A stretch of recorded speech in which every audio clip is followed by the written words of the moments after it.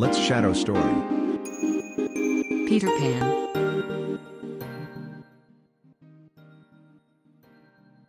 They put their hands over their eyes to shut out the sight. They thought they would soon be no more. As they sat thus, something brushed against Peter, as light as a kiss, and stayed there, as if saying timidly, "Can I be of any use?"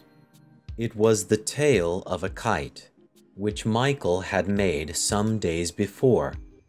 It had torn itself out of his hand and floated away. "Michael's kite," Peter said without interest.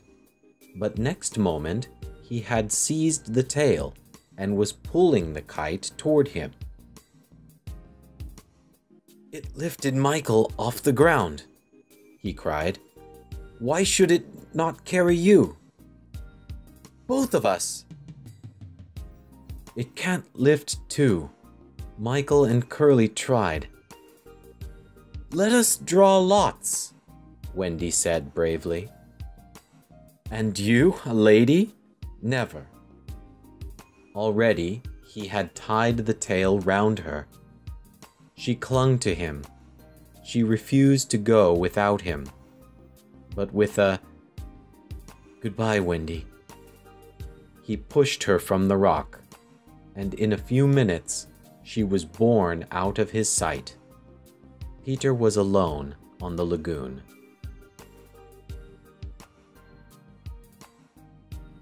They put their hands over their eyes to shut out the sight. They thought they would soon be no more. As they sat thus, something brushed against Peter as light as a kiss, and stayed there, as if saying timidly, "Can I be of any use?"